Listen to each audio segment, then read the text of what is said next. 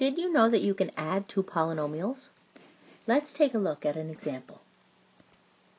6x squared plus 3x plus 8 plus 5x squared plus 2x plus 9.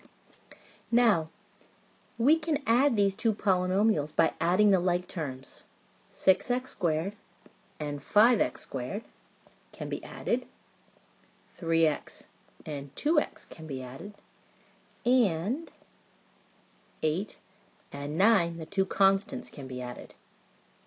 When we add 8 and 9, we have plus 17. 2x plus 3x is 5x. And 5x squared plus 6x squared is 11x squared.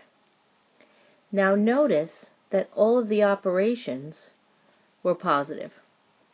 Because of that, we end up with positives here. However, problems where you add polynomials or subtract polynomials won't always be this straightforward. Let's take a look at another one.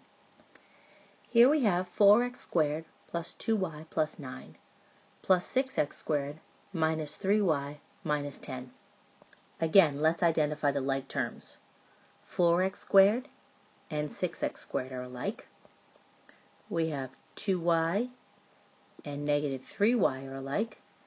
And we have 9, positive 9, and a negative 10. Notice that the sign goes with the number that follows it. Now let's combine our like terms. We'll start with the constants. So we have positive 9 and a negative 10, which gives me a negative 1.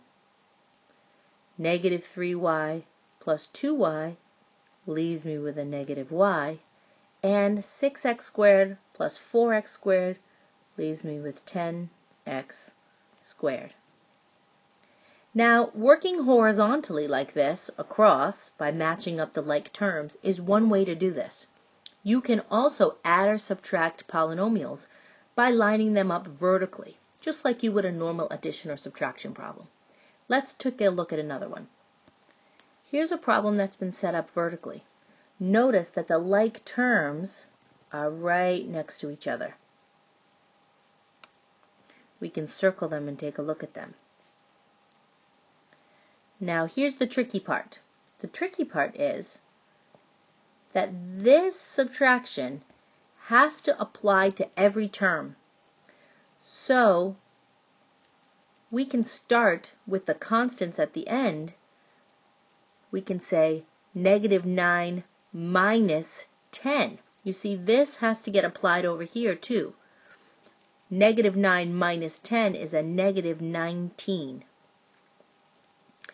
5y minus 6y, but it's not minus 6y because, again, this has to get applied all the way over here too.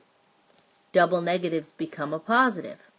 5y plus 6y is 11y. Now we have negative 3x minus 5x becomes a negative 8x, and we can put the plus here from the 5y and the 6y. And then we have 8x squared minus 2x squared, which is a 6 positive x squared. This is our solution.